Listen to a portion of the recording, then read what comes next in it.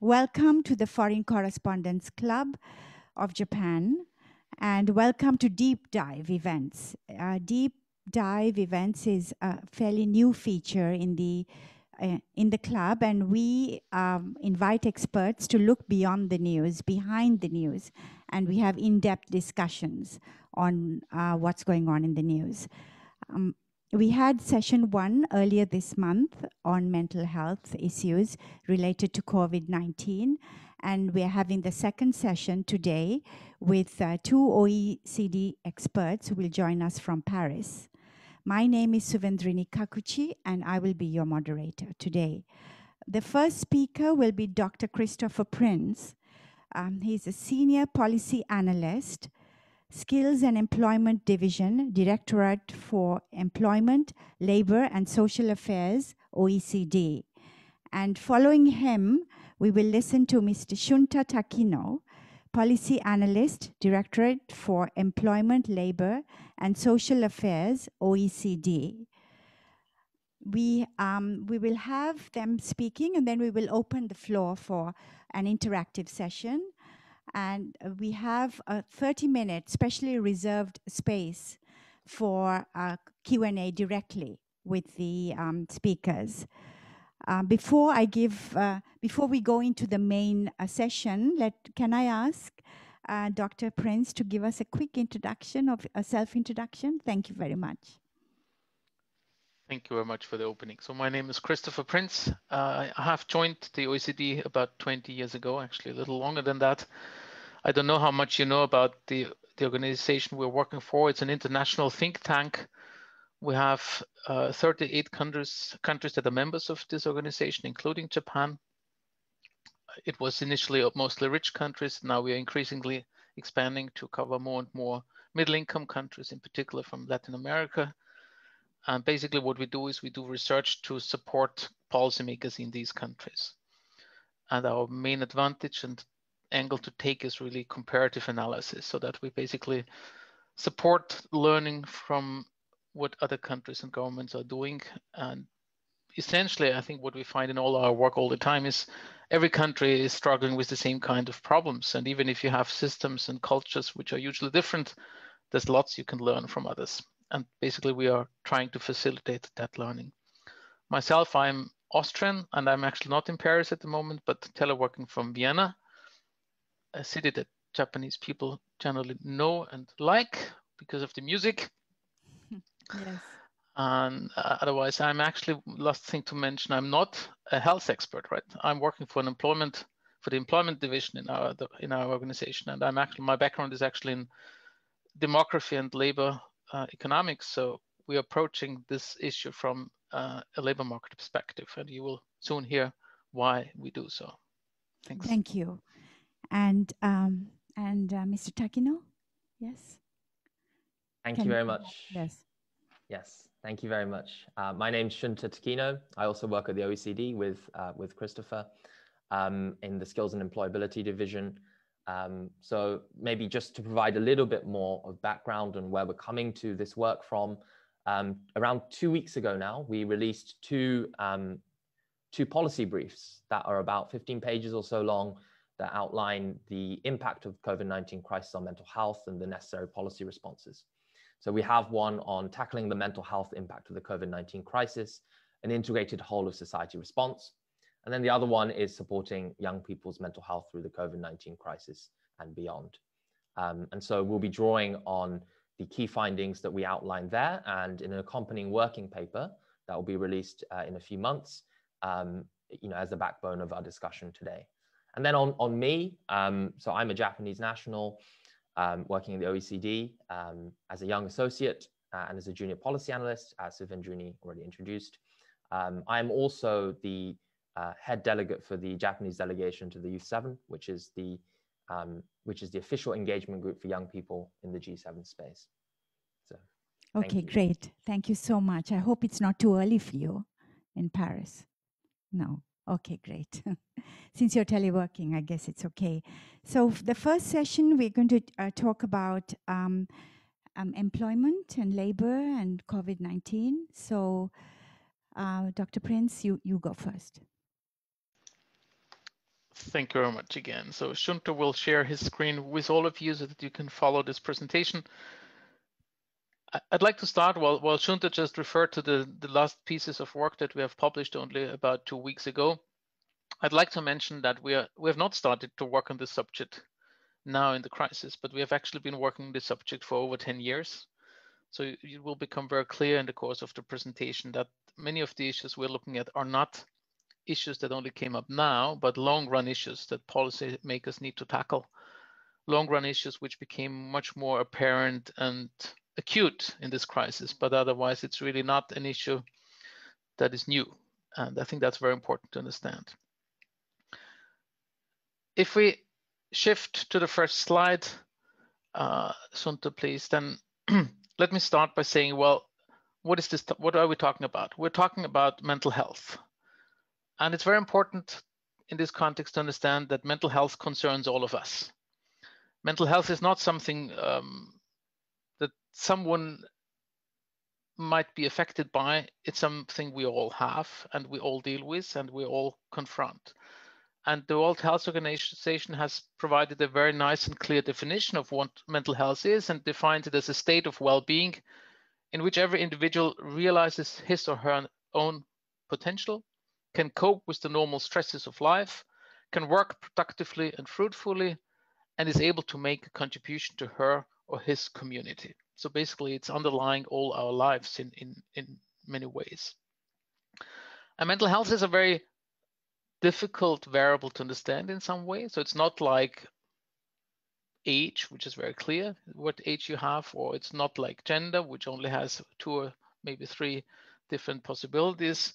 It has actually, it is more or less, it's more like a spectrum running from very good to very bad mental health.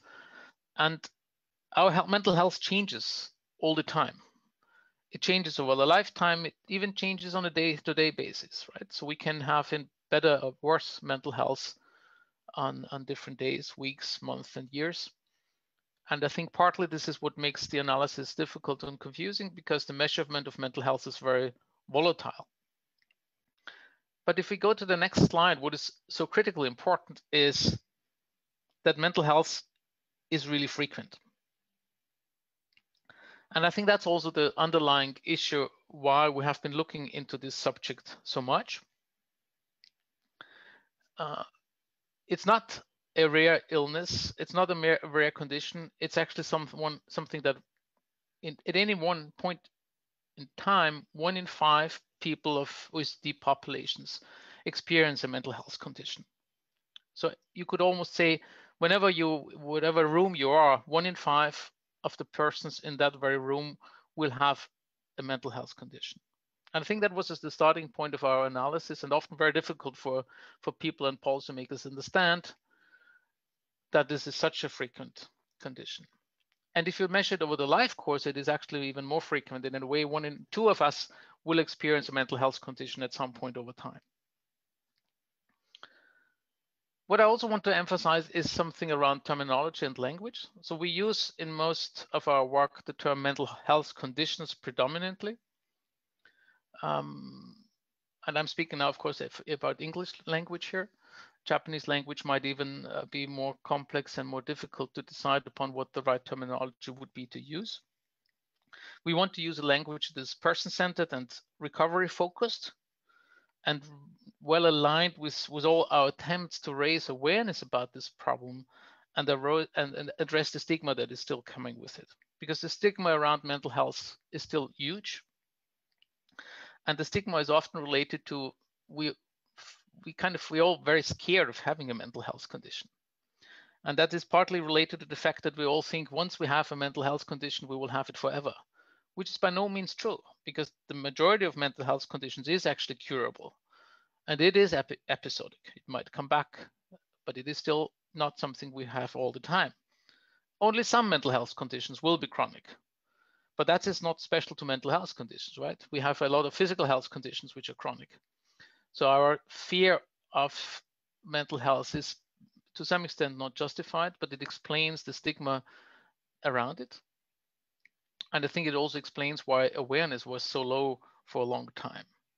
Because what is also very important, if you look at this high frequency of and high prevalence of mental health conditions, this is not a new phenomenon at all. Because research really shows that in the last 50 years, the prevalence of mental health conditions has probably not changed. So the issue is not that it has become more and more frequent, but it has actually been very frequent in the past, and we have largely ignored that. So the starting point of our work 10 years ago really was, we must make that frequency known and we must address it in policy. We have overlooked the real issues for a very long time. And I think the second issue where we were able to catch the attention of policymakers really is also by showing how costly mental health is to society and the economy. And very conservative estimates would suggest that it's at least 4% of GDP, probably much more than this. And if we look into the composition of the costs, it's actually quite interesting, because only about a third of that cost would be actual health cost. A similar amount would be social spending for people on social benefits who suffer from some mental health condition. And eventually, the largest cost factor is actually costs arising in the labor market through sickness absence, through presenteeism in particular. So people who have a job, but who are underperforming in their job because of their mental health condition. So I think that cost angle was also very important for us to convince policymakers to support that type of work. But there's also another big element behind why we were able to convince policymakers. Because not only are mental health conditions very frequent, but they also have very significant implications on a number of outcomes, social and labor market outcomes of those who experience mental health conditions. And I think this small chart is showing you a couple of these elements, because the issue is that mental health is not a health issue only. It's an issue that implicates outcomes in many different ways in many different areas. But the stigma and kind of ignorance towards mental health has also massive implications in the health system itself. And what we find, for instance, if you look at the first of these images here on the health side, we find that 2 in 3 individuals who experience mental health conditions have difficulty in accessing medical care.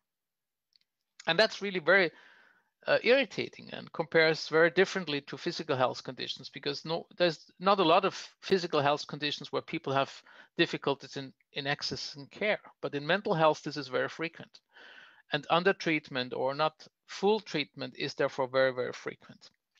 So first of all, yes, mental health is an issue which needs much higher attention in the healthcare system. But it also spills over to many other areas of our life. If we look at youth, for instance, mental health has significant implications on the extent to which people are able to complete their education. It has significant implications on the likelihood for people to repeat the grade, to stay in the education system for longer, and to drop out eventually earlier before having completed schooling. And the result is, for instance, that the group of people with mental health conditions are much less likely to have completed tertiary education. And we know how important tertiary education is today in the labor market. And in any case, we know how important completed education at all levels is for a successful career. Which brings me directly to the issue of employment. And we do find very clearly that persons with mental health conditions have much lower employment rates. Although I should also emphasize, most of those with a mental health condition do have a job. So I think it's also very important, and that brings me back to the issue of the definition of mental ill health. Most of the health conditions we are talking about is actually what we call as mild to moderate mental health conditions. In most cases, these are either anxiety-related mental health conditions or mood and depression-related mental health conditions. These are the two by far most frequent ones. And of course, with these types of conditions, you are perfectly able to work, right? I think it's very important that we do not think of mental ill health as very debilitating conditions. Most mental health conditions are not debilitating, and you would find most of those people in employment. But nevertheless, there's a significant employment gap between those with and without mental health conditions, which we need to address. Or if you look at unemployment rates, persons with mental health conditions are at least twice as likely to be unemployed. In some countries, even 3 times more likely to be unemployed.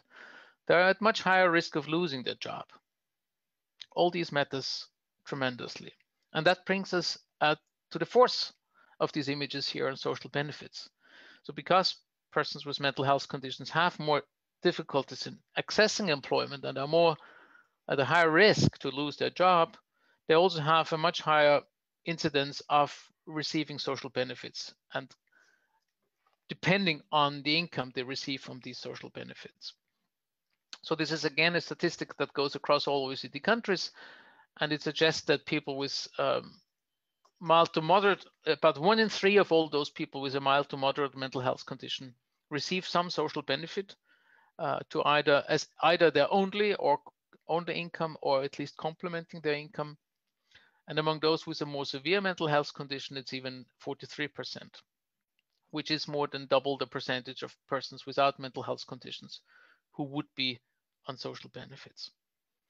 And it's also important to emphasize in this regard, it's all kinds of social benefits that are critically important to support the incomes of persons with mental health conditions.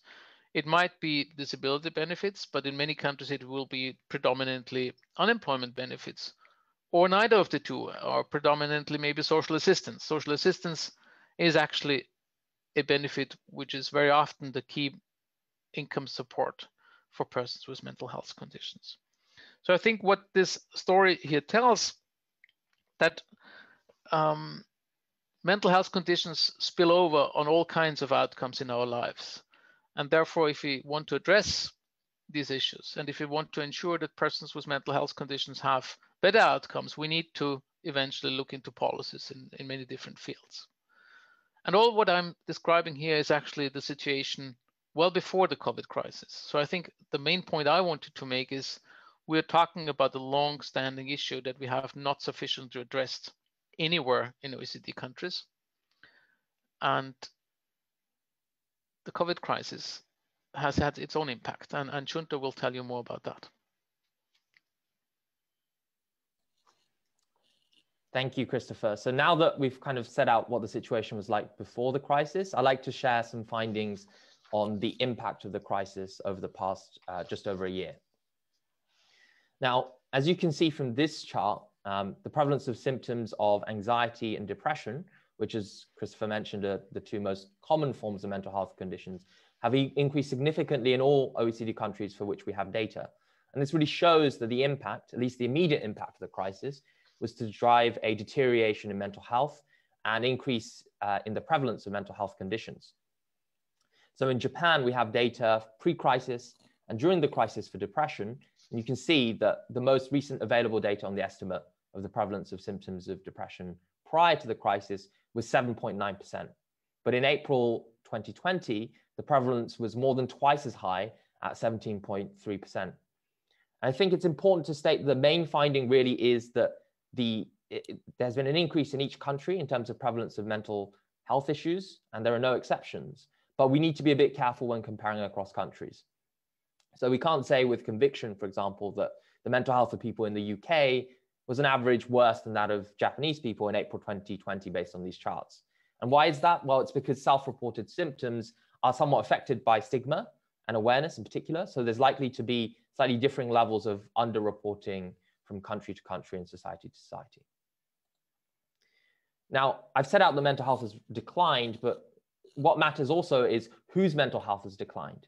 And really the evidence here is that there are certain groups like parents with young children, low-income households, those experiencing mental health conditions even prior to the crisis, ethnic minorities, health and care workers, and those who have become unemployed during the labor market crisis that's accompanied the pandemic. These groups have all been particularly hard hit. Really, COVID-19 has shown us, I think it's fair to say, that a key element of health policy, but also labor market policy, has to be to tackle the social determinants. So individuals with lower incomes and from more disadvantaged backgrounds are more likely to have poorer mental health. And then COVID-19 came on top of this and affected these groups yet further, in many cases widening inequalities in mental health and labor market outcomes.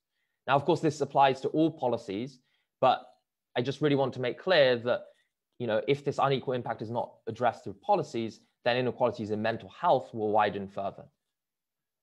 And there are also two broad groups I want to mention in a bit more detail. And these are women and young people. So it's widely known that women are more likely to report experiencing mental health conditions in the case of both anxiety and depression. And this was the case before the crisis, but it seems these gaps have widened yet further. So in the US, for example, the gender difference in prevalence of mental health issues was estimated to have risen by around 66% in spring 2020. And in the UK, even among working parents with young children, it is the working women who are reporting worse mental health than men. And then for young people, I like to dive into a little bit more detail. So one of the clearest patterns we've seen throughout the crisis is the mental health of young people deteriorated more than among the general population at the onset of the crisis. And this really seems to have persisted, as you can see from this chart. And that's really why we decided to produce a dedicated, separate policy brief on supporting young people through the COVID-19 crisis. And here you can see that, in France, for example, with only a few exceptions, the prevalence of symptoms of anxiety and depression have been consistently higher. And it's worth noting too that, as you can see, this is longitudinal data, so it goes up to April 2021, but we're not actually seeing significant improvements in mental health. If anything, in some cases, there's a worsening. So for example, for young people, the highest rate of anxiety and depression seen during the crisis happened in March 2021, which is not what you might expect. And this is not just about France, but also we have longitudinal data from Belgium and the US. And in these three countries, what we see is the prevalence of symptoms of anxiety and depression have more than doubled among young people. And as of March 2021, prevalence was around 30% to 80% higher among young people compared to the general population. Now, we have a little bit of data on this also for Japan, actually also for countries like Canada, Italy, and the UK. And here you see that in Japan, 20 to 29-year-olds are about 70% more likely to report symptoms of depression than the general population, according to one survey conducted in July 2020. And so there's everything points to the fact that the situation in Japan is comparable to that in many other countries in terms of young people being adversely affected and there being an increase in mental distress amongst the general population. Now, of course, this hasn't come out of nowhere, and it's worth discussing a little bit what is driving these declines in mental health. And one finding we've had, which is interesting, is that mental health is actually closely correlated with the extent of COVID-19 deaths and strictness of confinement measures. So basically, stricter confinement measures have been correlated with stricter confinement measures have been correlated with worse mental health. But it is quite difficult to tease out what exactly it is that is driving the overall declines and to separate out, for instance, the economic crisis and the health crisis impacts. But what we can say is that at a population-wide level, there's been a significant decrease in so-called protective factors for mental health, like social connection, financial stability, employment, and access to mental health services, while there's been a notable rise in risk factors for poor mental health, like isolation, poverty, and uncertainty. And of course, the situation differs from individual to individual, and the extent to which risk factors have increased and protective factors have decreased is also closely associated in many cases with socioeconomic status. So with that, Christopher and I have set out what was the situation before the crisis and what is the situation during the crisis and with most recent data up to April 2021. So I'll pass back to Suvendrini for any questions. Yes, thank you very much. That was very interesting. Of course, there's lots of questions that I would like to ask, like the current situation in Japan. But before I do that, would anyone like to pitch in from online or from the floor? Any questions from the audience? Okay, if not, just to get, yes, Ebert, please.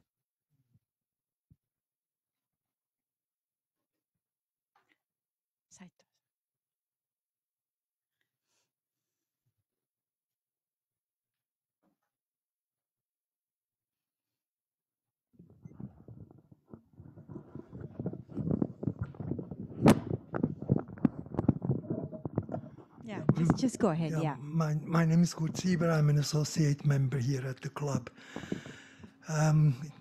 Connection with the first meeting we had, my question is, do you see a direct connection between mental health and suicide? In terms of age or in terms of what kind of persons? Are there any data available to put these two together, or to well, to study the impact on one side to the other side? Okay, Thank you very much. Who would like to take that? The question seems to kind of delve deeper into what you're saying. Like, you've talked about the rise in mental health issues like depression and anxiety, but how do you relate that with a rise in suicide? So, any comment on that? Well, thank you very much for the question. Christopher might supplement what I have to say, but it's worth keeping in mind that, well, suicide is only one, suicide is often the end result of a very complicated process and a very unfortunate thing that happens, and is, something that we need to address. And, so in our brief, you'll find that we do talk about the importance of suicide protection policies and prevention policies. Now, in terms of what we're seeing in terms of suicide trends, the evidence is not that clear at the moment. So Sakamoto-san, who I know spoke 2 weeks ago, I think it was, has been doing research on suicide trends. But when we actually look at it from an international context, there's been a few studies that showed that in the early periods of the COVID-19 crisis, so really from, say, spring 2020 to summer 2020, there wasn't actually any increase in prevalence, increase in the rate of suicide amongst the general population. Now, there are two important caveats, I think, to add to this. The first thing is that this is really at the beginning of the crisis. So we don't really know what the situation is, say, now, or what the situation will be in 3 years' time. And so it's important that we actually keep that in mind and we continue to monitor suicide rates and what's happening.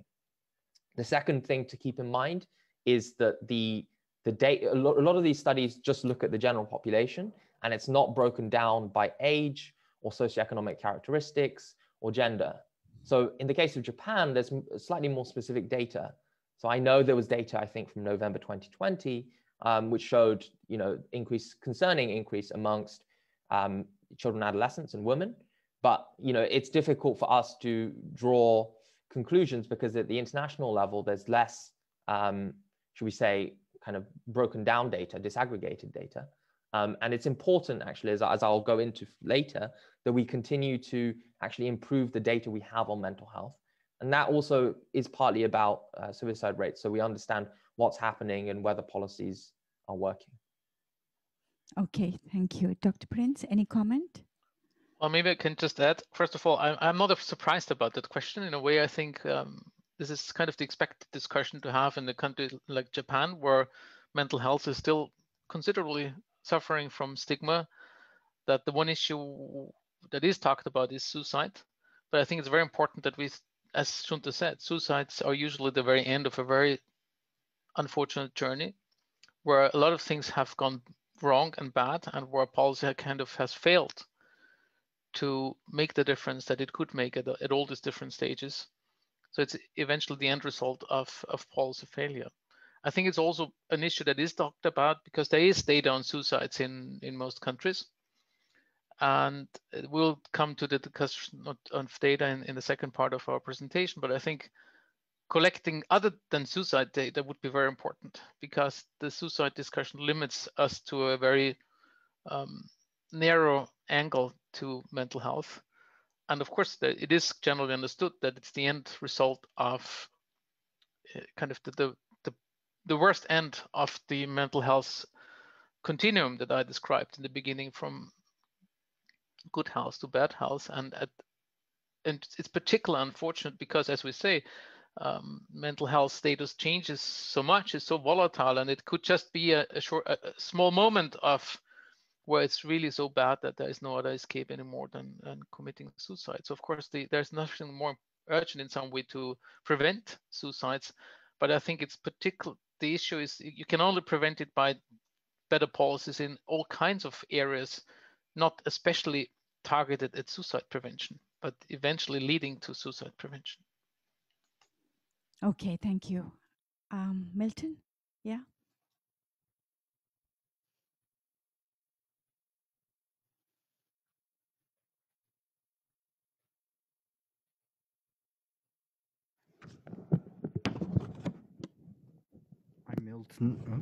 I'm Milton Issa, a longtime member as well. Where do you draw the line of distinction between mental health and physical health for things like addiction to drugs or alcohol or tobacco? I think it's kind of hard to classify. And if you could give us your insight, how you consider in your studies the distinction between physical health and mental health. Yes, any one of the two speakers. Well, maybe I can have a start, and Shunta can add afterwards. I think that's a very important question, and I think I would like to carry it a little further, because I think the links between physical and mental health are considerable and considerably important in many ways. Like, for instance, we know that mental health conditions, people who have mental health conditions have much higher risks of all kinds of physical health conditions, which is actually an additional reason why also just within the health system, much more focus on mental health and mental ill health would be highly necessary and highly efficient to reduce healthcare spending, because the ignorance of the mental health conditions very often worsens physical health conditions, and we are suddenly confronted with a much higher challenge, and accordingly much higher costs and much lower chances of treatment. More specifically, your question on addiction. Addiction is normally classified as a mental health condition, but as you rightly implied, it has a lot of physical health conditions as a result, right? So I totally agree that drawing the line would be very difficult, also within measurement and data systems, right? Even that is also why it's very difficult and for countries to provide something which seems like a very simple estimate. What share of your healthcare spending goes to physical health and what goes to mental health? Sounds like a trivial question, but is far from trivial, and that's why we even struggle to have good data on that subject from member countries. Even though, in any case, all the data suggests that spending on mental health condition is less than 10% of total healthcare, which is hilariously low, and clearly showing that mental health is not on a par with physical health in the consideration by the mental health system itself, not to speak of systems outside of health. Yes, thank you. And no, okay, fine. Before we go on to the next session, I just want just maybe a comment from me. The message I'm getting from both presentations was that maybe we were just not prepared for this aspect of a major crisis, and this time it's the pandemic. And why is that? I mean, because we've gone through huge disaster, for example, natural disasters in Japan, and other countries have gone through even major economic crises. So were we prepared, or were we not, to face this? And is this an opportunity now to be prepared better? I think I'd be happy to answer this from the perspective of mental health. So, how well prepared countries were, this is a big question. But in terms of mental health, I think basically the evidence suggests that, countries and health systems, labor markets, we're not prepared for the crisis that is happening. And I think we're coming back to this time and time again, but one of the reasons for that, I think, is that the lack of awareness around mental health that persists, and the high levels of stigma around mental health, which has meant that mental health and mental health policy has been an area that's not been given enough attention before the crisis. And so in a way, it's no surprise that when a crisis like this happens, that our policies are not adequately prepared and can't respond in the way we want. So I think that's what I would say in response to that question. But that does also mean that there's an opportunity here, insofar as the very fact that we're having a discussion today on mental health, that we got invited from the FCCJ for this talk, I think shows that we're having this society-wide discussion on mental health.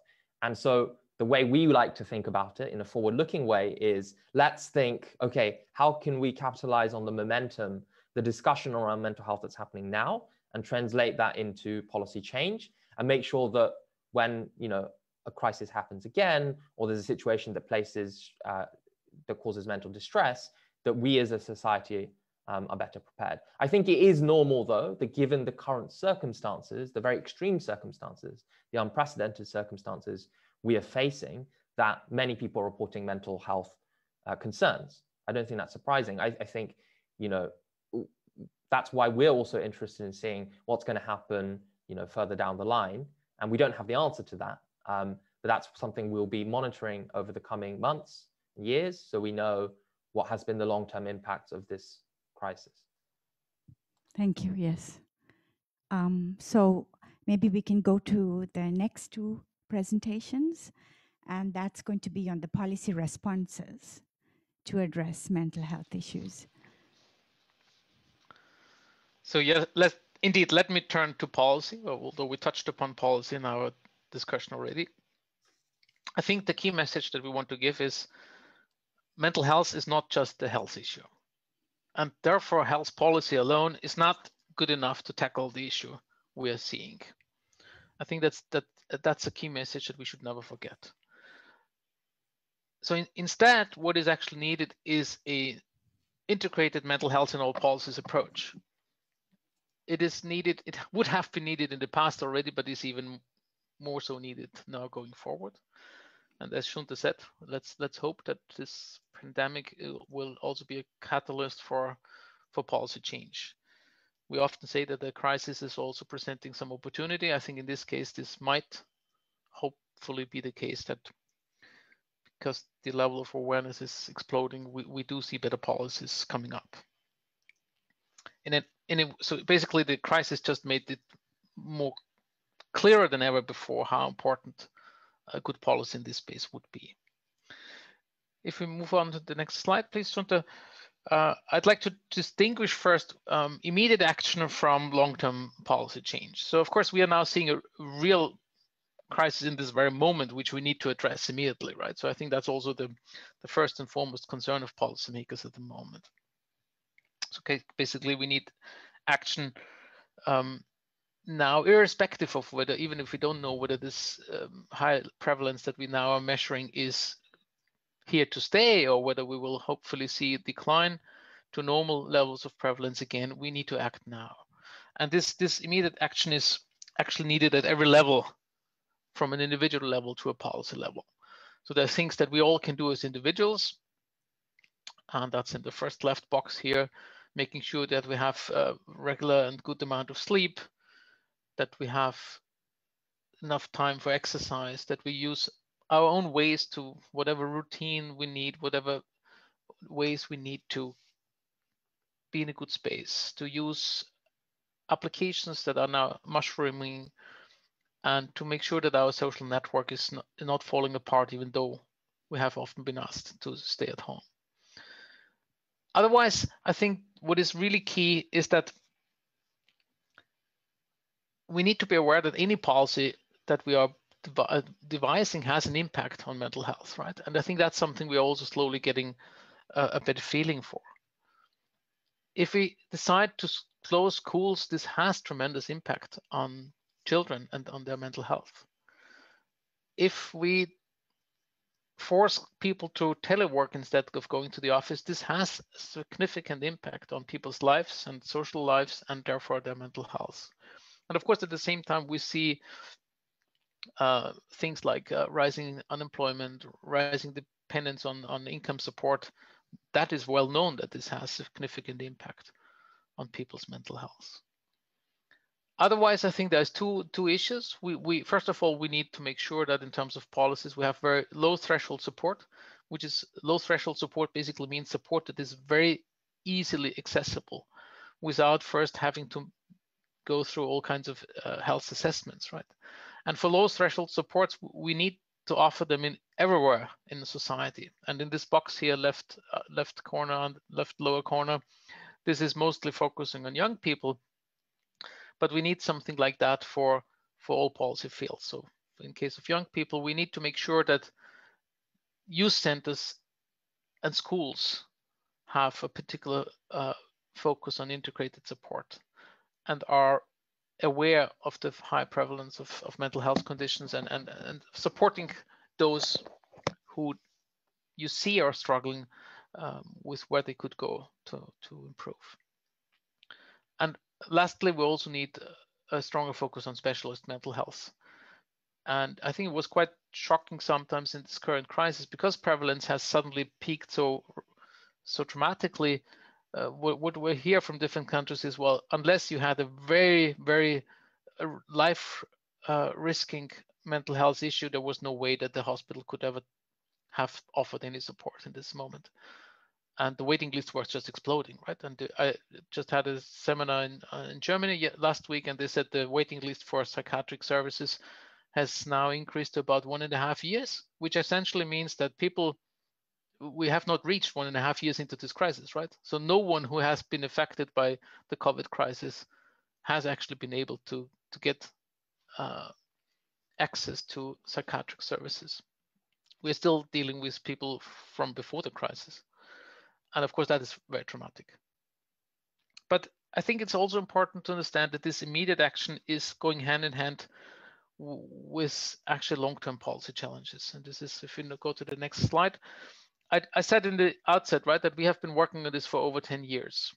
We actually started work on mental health and its link with the labor market pretty much exactly 10 years ago. It came out of our work on sickness and disability policy when we actually realized that better disability policies have achieved quite a lot in many ways, but have largely failed to tackle new issues around mental health. And it was not new issues because of a new prevalence, but because of suddenly we saw in many disabilities, many of our systems that a rising awareness of mental health has led to an apparent kind of fast rise in many of the outcomes related or caused by mental health. Like we saw in most OECD countries, enormous increase in the use of medicine for depression and anxiety, which hasn't been available to the same extent before. We see in most countries a rapid increase in the share of people on sick leave or applying for disability benefits because of mental health conditions. And the truth is, this is not because these conditions are more frequent, but we are now actually seeing that the mental health condition these people have is what is more important for their labor market struggles than other health conditions that used to be in the forefront as an argument for their struggles, because there is also this close link between mental health and physical health. So we have been doing work on the links between mental health and education and employment for a large number of years, and eventually came up with a set of policy conclusions and guidelines, which were then translated in what is called the OECD recommendation on integrated mental health skills and work policy. And such an OECD recommendation is actually a formal legal instrument that our organization can come up with. but it's not a binding instrument because we are just an organization advising governments, right? We're not telling, we're suggesting better policy, but we're not in a position to tell governments what they should do. But what they can do, and what they did in this case, is that they committed themselves to the policy principles of our recommendation. And this is quite something because actually that recommendation was formally signed by all health and all employment ministers from all 38 OECD countries, including Japan. And in a way, binding themselves to improve policies in this field. And just to speak to Japan, Japan was not a major actor within our work in this field, but they were very interested and following very eagerly to what the work has delivered, and were eventually a very strong supporter of that OECD recommendation. So I think even already back in 2015, the Japanese government was very aware that better policy is needed in this space and was very happy that the OECD was bringing this topic to the fore. And basically the main elements in this recommendation are that we are asking for a much timelier action. So the focus is really on early intervention in all kinds of policy arenas, on integrated action so that we provide integrated supports and services, like just to give an example, that an employment service would provide both employment service and health service hand in hand to be able to help persons to return to the labor market. And we also suggested that we need new actors to get involved, in particular first-line actors. So it's because we speak so much about low threshold supports, we need to involve people who are not health specialists, but who are dealing with mental health issues of their clients, of their pupils, of their workers at first hand. So we came up with policy guidelines for health systems, youth policies, workplace policies, and welfare systems. And now, 5 years later, and it was in the midst of the crisis, we had been asked to review the recommendation and the success of it. And we did that during the crisis. So mostly looking into policies just before the COVID crisis, right? We did find that in the youth policy space, quite a lot has happened. So a lot of countries have made significant progress towards a timelier and more integrated approach in terms of dealing and offering services for young people. On the other hand, we find that social protection and welfare policies have really been lagging behind. So there's very poor understanding in these systems how much a role they play in terms of better mental health, better approaches to mental health. Healthcare systems and workplace policies have seen some improvements in some countries and no improvements in others. So overall, I think we were quite satisfied to see some change, but of course we're far away from what the guidelines really suggest should be done. And if we move to the next slide, please, then just wanted to give you two examples, one on youth and education policy and one on labor market and work policy, just to make it a little bit clearer what this link is between mental health and these other areas of policy. So starting with education, right? We know that completing education is absolutely key to finding and keeping work throughout the life course and making a successful career. Now, what has happened in this current crisis is that educational institutions have been closed in most OECD countries, often for very long periods, sometimes closed, reopened, closed again, reopened again. Very exhausting for those attending these educational institutions, and meaning that there was a huge risk of losing the engagement of some of those in these institutions, in schools or higher education institutions.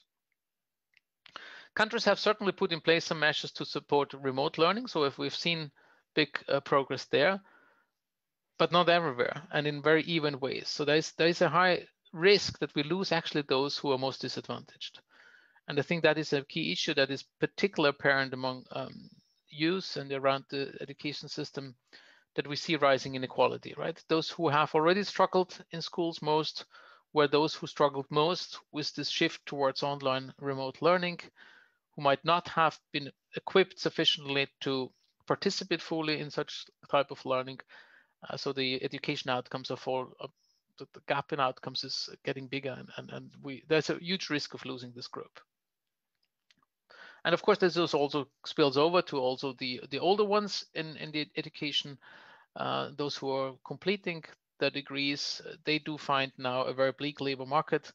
So it also means that we need to make much more efforts to support that transition from education into work. I think that's a key policy in any case for persons who struggle with mental health conditions, because they generally find that transition much more difficult. And in this crisis now, with such small number of jobs being offered for a while, this transition is even more important. If we just switch to the next slide here, this is a similar story around the labor market and mental health, right? So the COVID crisis has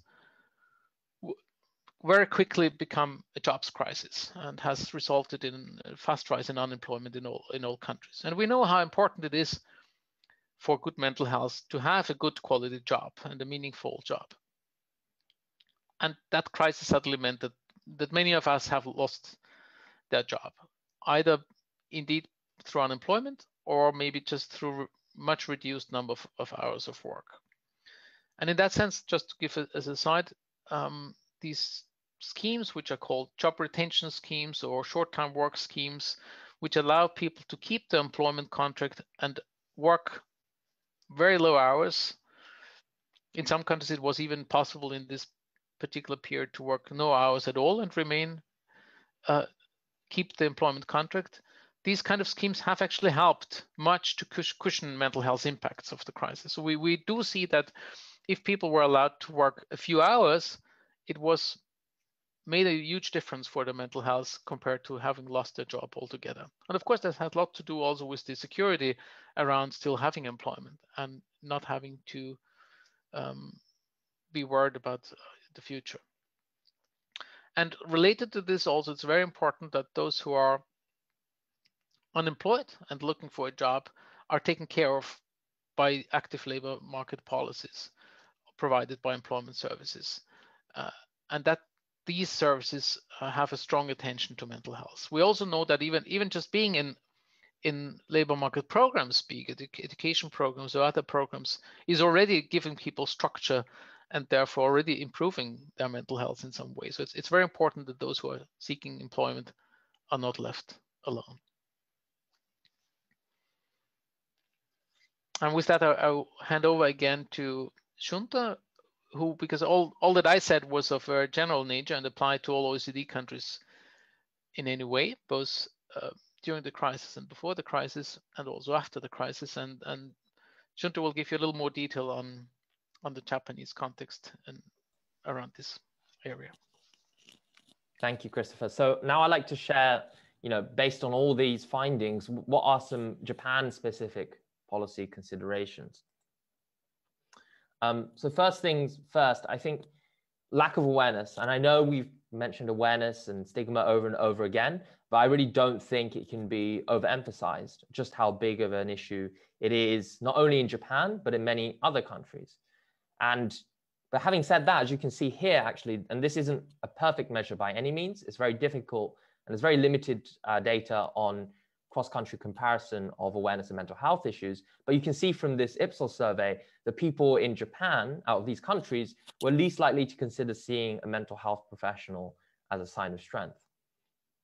And so this is clearly a key challenge that existed before the crisis. We don't have data from after the crisis, but clearly we can do more in Japan, I think, to raise public awareness and address the stigmatization of mental health issues. And this is really a challenge for multiple reasons that I'd like to set out a bit more formally. So first, it can create false narratives about individuals with mental health issues being unable to do the kind of daily activities like going to school or work, when in most cases they can with support, as Christopher's already mentioned. It can create an environment where people are unlikely to seek support for mental health issues, even when they may be experiencing symptoms. And I think this chart captures that impact of stigma and low levels of awareness very well. And just as importantly, I think it can mean that people experiencing mental health conditions are unlikely to be referred to the support they need in a timely manner. And that's because the people they interact with may be prone to dismissing symptoms of mental health issues or not recognizing them because they don't understand mental health as well as perhaps they could. Now, a silver lining, really, as I've already mentioned, of the COVID-19 crisis is that there's been discussions around mental health. So how can we make the most of that momentum? And we've seen from many countries, often working closely with nonprofit organizations and charities, efforts to raise awareness of mental health through campaigns. But in terms of kind of more concrete, clear policy levers, I think ensuring frontline actors are trained in mental health is really, really important. And that means training primary care practitioners in the health system. It means teachers and educators in schools and universities. It means line managers and senior executives at work. And it means caseworkers in labor offices and employment services. Now, a notable example of a country that's taking these kinds of concrete steps, which Japan could perhaps learn from, is the United Kingdom, where there's been a really concerted effort, especially in the education sector when it comes to training frontline actors. So the government's committed to ensuring every school and college in England receives training in mental health by 2025. And this has been accompanied by increased financial commitments. And it's really not just about making teachers understand mental health. So the LINK program in England is actually also designed to improve partnerships and communication between schools and health services, and aims to ensure referrals can be made from schools to specialist support where necessary. And this is the kind of integrated action we're talking about, because it's really important that if a mental health issue is identified in a school setting or a workplace setting, and then it's identified that individual might need specialist support, how can we make sure there is a pathway to ensure that individual receives mental health support? And I think this is an area where many countries, including Japan, could definitely make some progress. And of course, these lessons, as I said, frontline actors across society. So these lessons apply also to the workplace. And so in our policy brief, for example, we talk about how countries like Japan may want to consider if financial incentives for mental health training of line managers might be something to consider, because that might help to raise awareness of mental health issues and actually help make workplaces more mentally healthy. And if we're talking about who these policies should target, then there might be some consideration that small and medium-sized enterprises might be a particular target here. Now, more specifically on workplaces, we actually know that compared to other countries, Japan has, a relatively speaking, much lower unemployment rate than most OECD countries. And the impact on unemployment has been significant, but smaller than in many OECD countries. And as Chris has kind of already touched upon the importance of policies to support unemployed people and support them back into work, I'd like to talk less about that and more about how to make sure the workplace and work itself contributes to good mental health. So we know certain risk factors at work, such as long working hours and conflict with managers and colleagues, and that these can result in poor mental health. Now, one progressive step that I think Japan could take is to actually go beyond its stress check policy. Now, this is a policy that's in place in Japan that basically is a legal requirement for employers to conduct surveys of their employees and to offer those reporting high levels of mental distress with the option to book an appointment with a physician or a mental health specialist if they wish. Now, employers are then required to make workplace adjustments to better support the employee, while also, it's just better support them in working while also managing a mental health issue. Now, of course, I'm not saying that this policy is necessarily bad. What I'm saying is that more can be done than this. So this is quite a reactive policy. And so I think Japan can do more to think about how to actually proactively promote mental health to complement this existing measure. So thinking about how to make work itself mentally healthy, rather than thinking about how do we support people at work who show symptoms of mental health issues. So in this context, Canada's national standard, for example, sets out a good case to follow. So the national standard sets out 13 factors for promoting mental health, and it really goes beyond focusing on narrow factors that we often talk about, like workload management and counseling, but also looks at factors like organizational culture, providing opportunities for growth, and creating a sense of connectedness among employees in day-to-day work.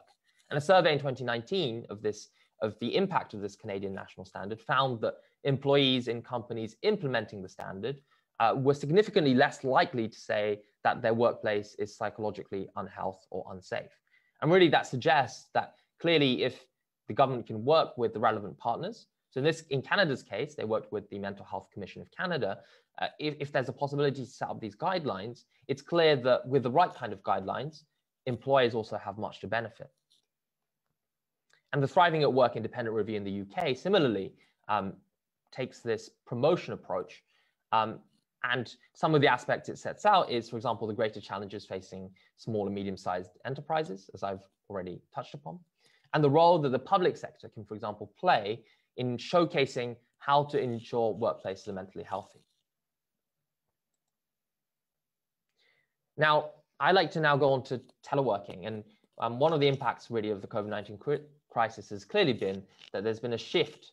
A significant proportion of people who have never teleworked or worked from home before are suddenly now, in a way, forced to telework or are choosing to telework. Now, and actually, I'm aware that, for example, in Japan, the government set this target of a 70% teleworking target. I'm not actually here to comment on, whether countries, how successfully countries have shifted to teleworking or not. I think that's a slightly complicated story. And but what's really clear is that there's been an unprecedented shift towards teleworking, and this has significant implications for mental health. So you can see for some EU countries here, there's been a significant increase. It's more than a doubling of rates of teleworking amongst these four countries: France, Germany, Italy, and Spain. And in Japan, there was a notable rise in rates of teleworking at the onset of the crisis, although it's worth keeping in mind that the extent to which this has happened differs based on the measure that is used.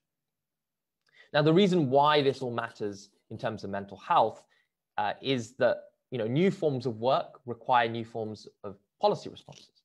And the existing literature really, at the moment, actually provides limited concrete evidence on the impact of teleworking on mental health. And that's really because the extent to which we're seeing teleworking now is really unprecedented. But it's clear that there are some benefits associated with teleworking, like more flexible working arrangements. But telework can also blur the boundary between work and home. It can contribute to extended working hours, and it can result in a sense of detachment from the workplace. And all of these can have a negative impact on mental health. And there is some emerging evidence that suggests that these impacts are already occurring. So remote workers in some countries are reporting both longer and more irregular working hours. So a survey covering 28 countries from November to December 2020 found that almost half the respondents were reporting working more unconventional hours due to the COVID-19 pandemic. Now, this is a very new challenge, and so there's very few policy responses that we've seen that relate specifically to mental health. But one that has been interesting in this emerging field is the right to disconnect. So in December 2020, prompted by renewed challenges in maintaining work-life balance, especially posed by teleworking, lawmakers in the European Parliament called for a law that allows workers to exercise a right to digitally disconnect outside working hours without risk of repercussions. Now, it's not as simple as let's put in this policy, it's going to work, because there's a challenge remaining to put in place the supporting measures to make sure that this actually translates into the kind of action we want to see. So a 2017 study in France found that actually, despite the introduction of this kind of measure in 2016, around 78% of workers still sometimes often access work-related communications during the weekend or holidays. So it's an interesting policy, but maybe there's some need to supplement that with some supportive measures. And lastly, I'd just like to talk about the need to scale up data collection and how Japan can do much more to monitor trends in population mental health. And here you can actually see data from the US from April 2020 to now on the prevalence of symptoms of anxiety or depression for certain groups. And you can actually really see that certain groups are particularly affected: young people, people with lower education, women, certain ethnic minority groups. And for example, I talked about how we know young people have been particularly affected. The reason why we know that is because the data is here. And likewise, we've actually been able to glean the link and association between strictness of confinement measures and mental health, because we also have longitudinal data from countries like Canada, France, the Netherlands, New Zealand, and the UK. By comparison, in Japan, we have far less data available, both in terms of general population data, but even more so in terms of data that's kind of stratified and broken down and disaggregated, whether that be by age, socioeconomic circumstances, ethnicity, or other factors. And we feel that a commitment to actually collecting and monitoring population mental health, and not just suicide, as Christopher's already said, would go a long way to providing that valuable evidence base from which we can actually see which populations need to be targeted in mental health policies and what policies are needed to close inequalities in mental health. And it will actually allow us to see if the kind of policies we're putting into place is having the right kind of impact. We can see the impact of potential lockdown measures on mental health, for example. And even in countries like the US and France, actually the collection of this data in a regular way is quite a new phenomenon. And it's been motivated by the need to track the impact of the pandemic and the accompanying crisis on mental health. And so even in these countries, the value in this data really becomes apparent when there's a long-term commitment to collecting data on mental health.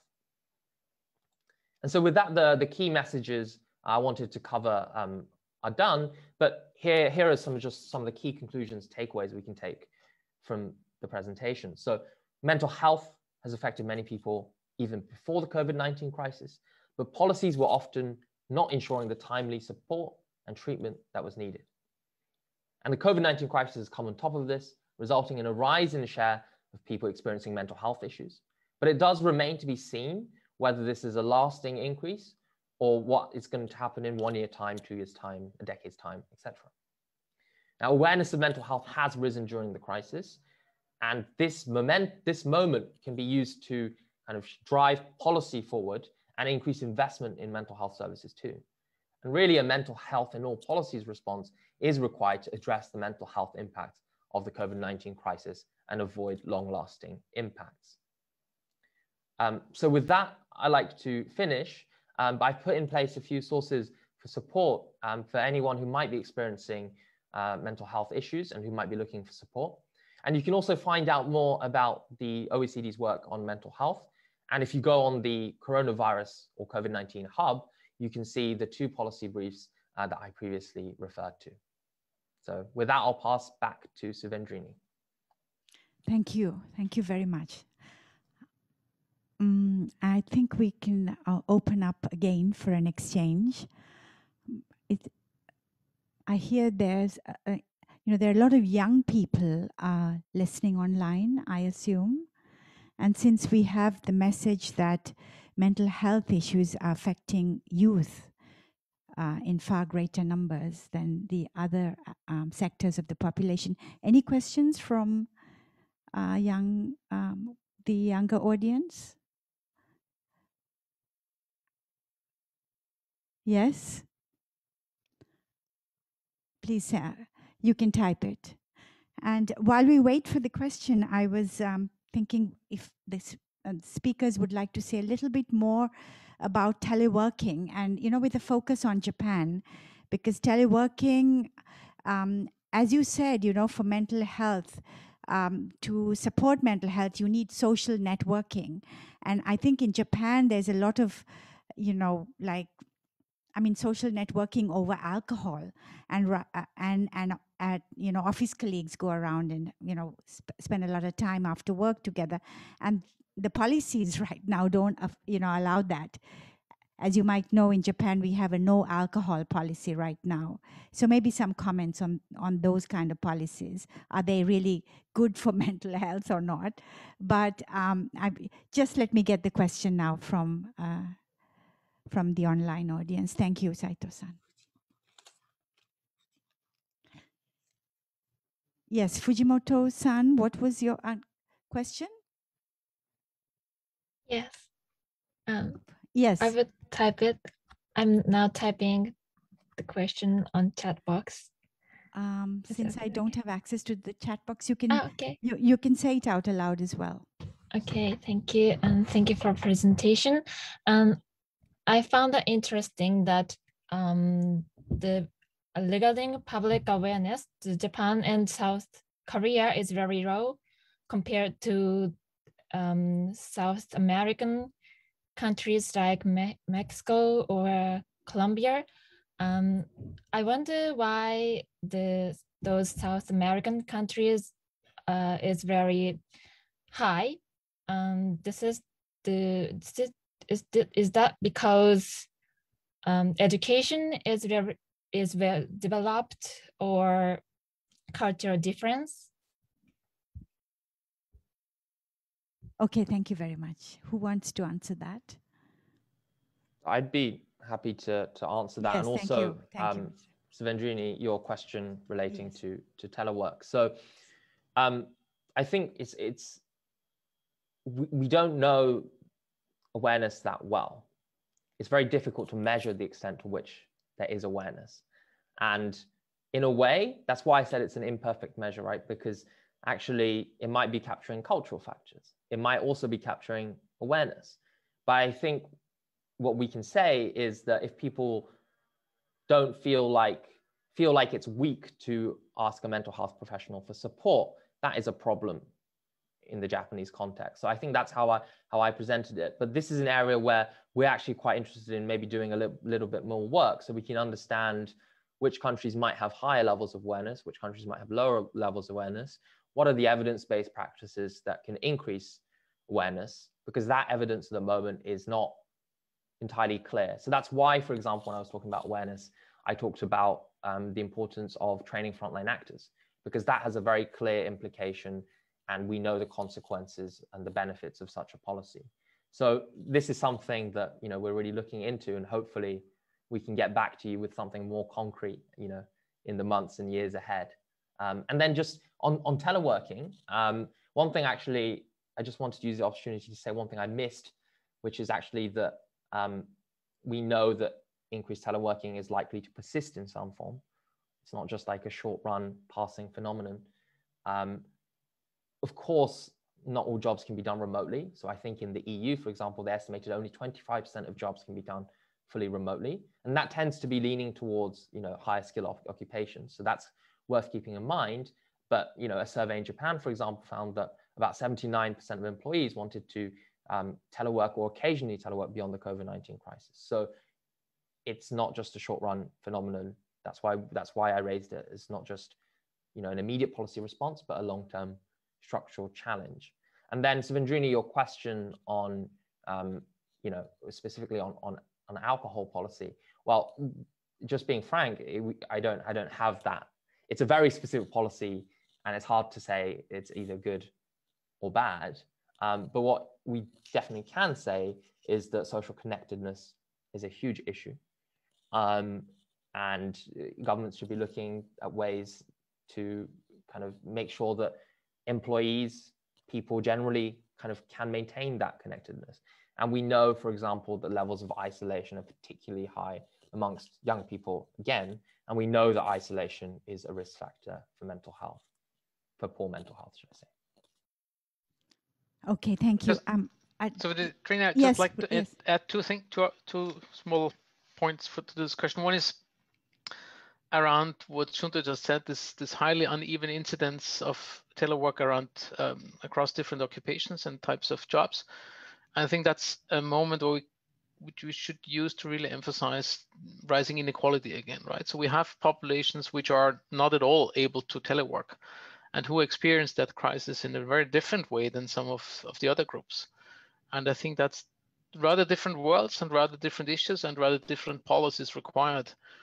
At the same time, I think also the crisis has helped to kind of make it possible for workers to telework, which were never thought of being in a job that could be done at home, and which quickly turned out, well, actually most of our jobs, or a lot of our jobs, unless those where you really need to treat and have to deal with people directly, can be done at home, right? It goes from simple things like, well, I think jobs of assistance were never being allowed to done from home, and it quickly turned out, well, there's no problem at all to do them from home. So at least I think there's also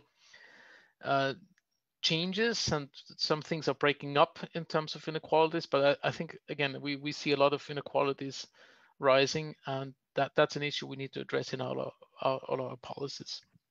And the other comment I wanted to make is on our alcohol policy. While we are not experts on this, we do have actually colleagues in our health division who are experts and who have published only last week a report on the impact of COVID-19 on alcohol. And so I have not looked at this policy brief. Maybe some of the answers that you're looking for could be found in this policy brief. And the same group of people have also published a large report on alcohol before COVID-19. So please look at our website. There is some interesting stuff around this as well. Okay, I'll give the floor to Mr. Kitano. Yes, please go ahead. Thank you.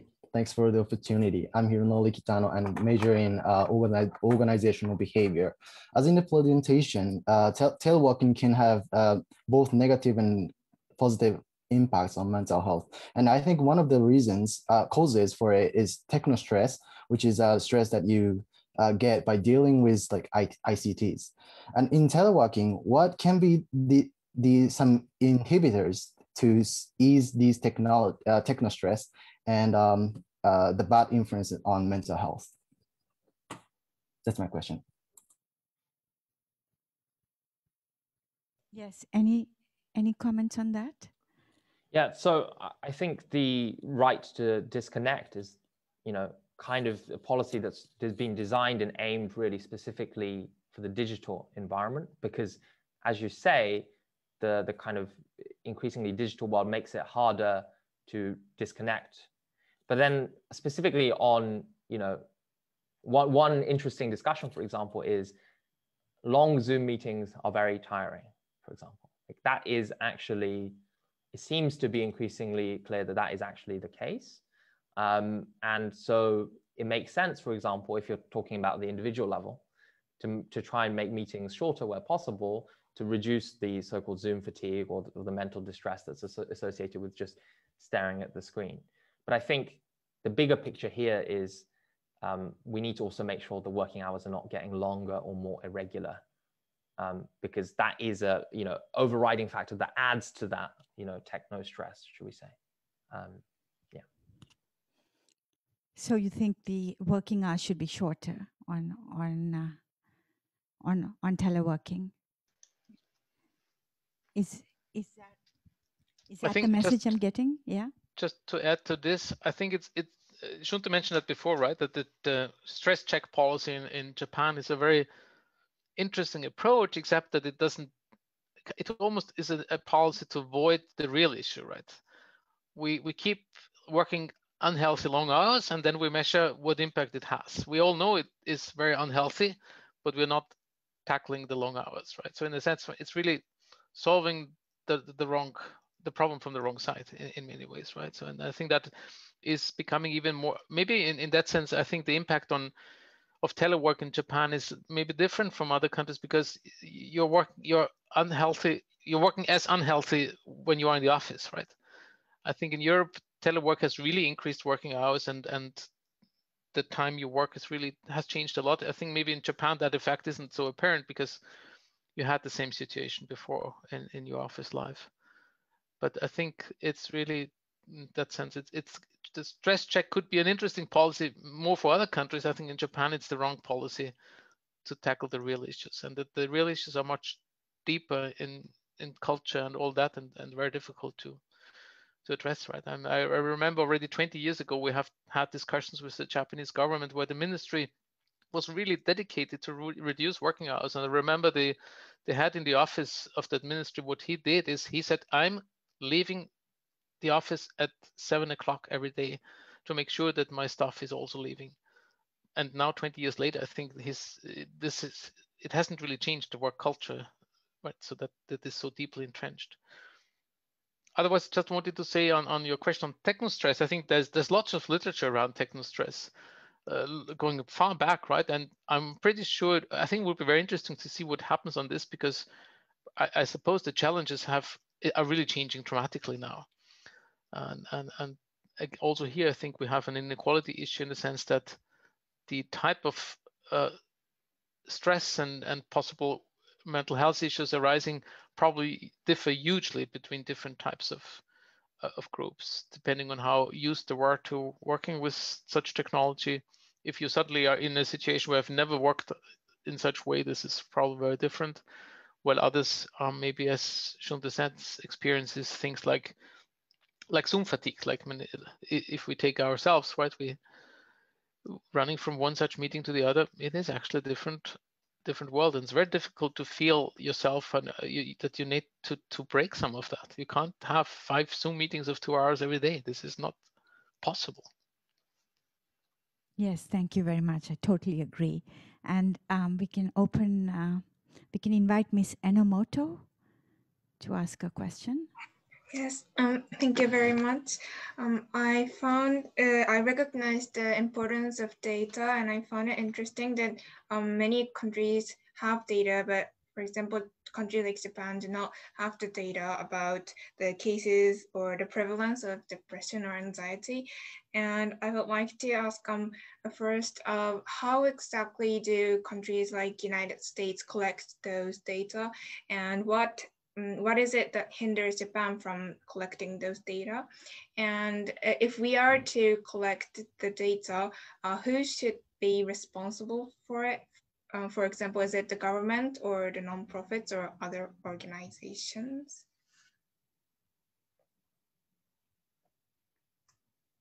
Yes, please go ahead.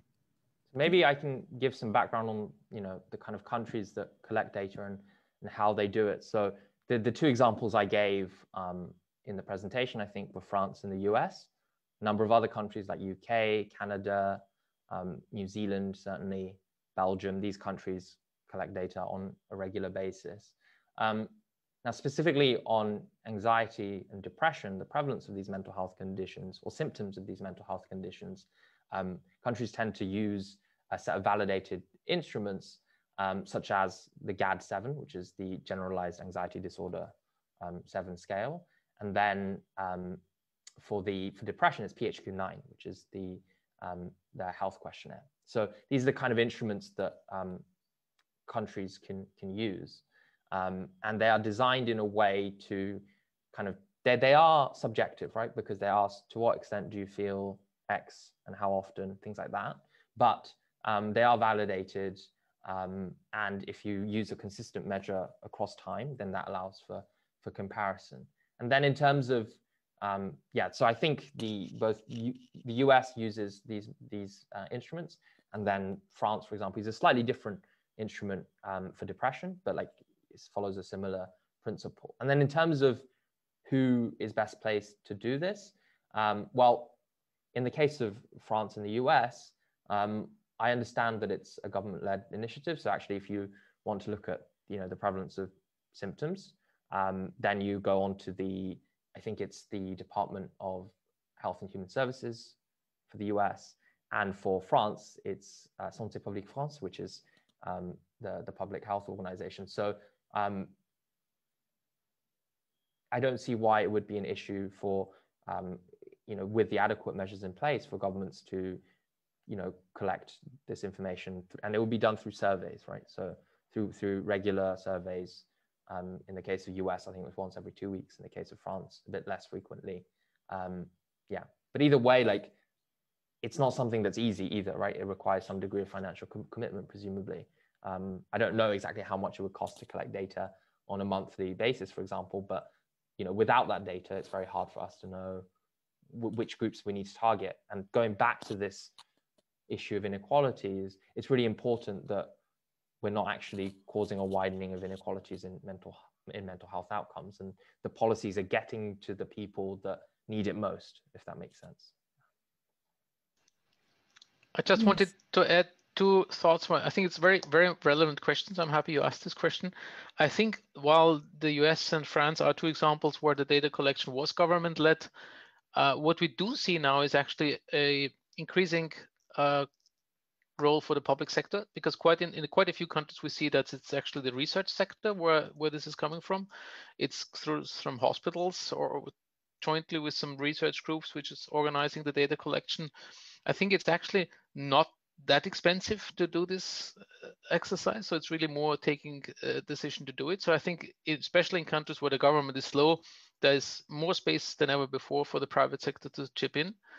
And I see in some countries that these institutions, they are suddenly becoming very important and recognized just because they were the first movers in this area, so to speak, right? So I think we do probably see a bit of a shift away from government control over these, and there's no need that this is for this to be government-led, right? Any company can do that if you do it properly. I can just take. Are you done? Yeah, no, I was just going to add that in that kind of context, the UK, for example, is a very interesting example where there's a lot of data on mental health collected by all kinds of actors, including the government, from the charity sector, the non-profit sector, from hospitals, from schools, from, you know, providers of mental health apps, for example. So like, you know, there is a wide range of actors that can collect that data. I think it's just important that to some degree, you know, that data is then collected in the right way and then actually is used to drive policy change.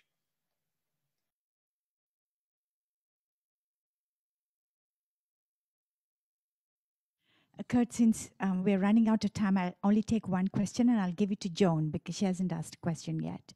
Joan, please go ahead. Thank you very much. Yeah, this has been, you know, really interesting and informative.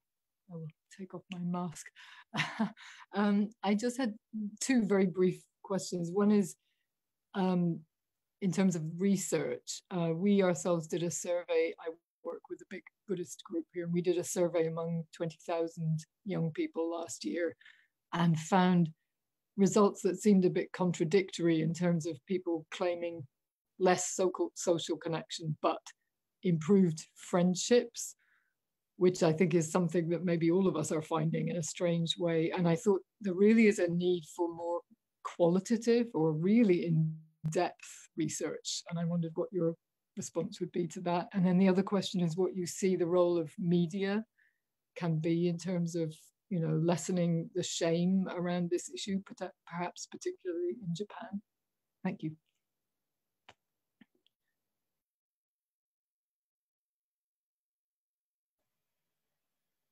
Yeah, so I think qualitative data is extremely important, right? Because if we're thinking about making better mental health policies, who are we talking about, right? We're talking about people who experience mental health issues. And so, you know, making sure that people with lived experiences are at the center of that is really important. And you do see, again, I'm sorry for always using the UK as an example, but in the UK, for example, you do see many non-profit actors really doing like a qualitative study of mental health.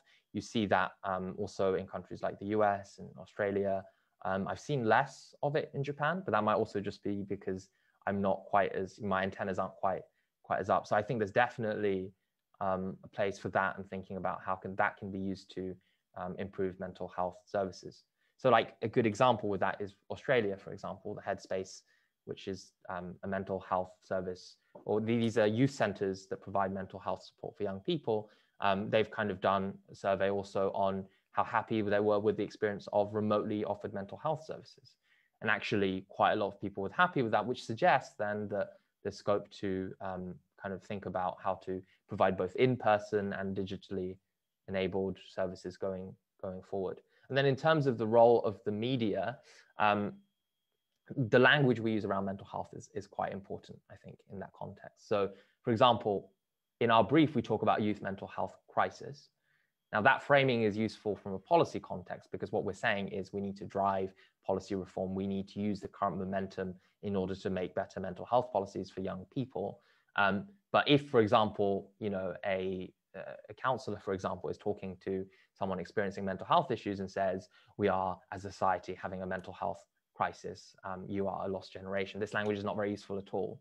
And so it is difficult. And I think the language that we use really matters. And then in terms of media, I think maybe thinking beyond suicide when it comes to mental health, I think that would be a really big step forwards, talking about the prevalence of, you know, so-called more common forms of mental health conditions and mild to moderate mental health conditions. And that would help broaden that discussion because suicide is a very significant issue, but it's only part of the big picture. And I think that big picture is often missed. Maybe just to add one thought on how we can facilitate change. So I'm not sufficiently aware of the media landscape in Japan, but what we do see across countries is that leadership is extremely important and role models are extremely important. And I could well imagine that a country like Japan, which is in my understanding, probably more hierarchical than many other OECD countries, that top leadership role model approaches could be driving the fastest change, both within the company, but also like if a top politician would talk about this in the right way at the right moment, and including, of course, revealing their own mental health issues, that could make a big difference. I don't know whether we have seen any like that in Japan, really role models all over, right? In culture, in sports, and wherever this is having impact. And then we come back to that brings the media discussion back in, right? Of course. Yes, thank you very much. The session is supposed to be closed, so it's 7:30. I just want to thank the two speakers. It was particularly important that we have this session and listen to you. Japan is, going through a very bad infection surge. We don't know what to do. We're without alcohol. Where restaurants are closing. And also we're so unsure of whether the Olympic Games are going to be held or not. So in this dark moment and 1.5 years almost after the pandemic has really affected society here, thank you very much for your insights and your information. Thank you very much today.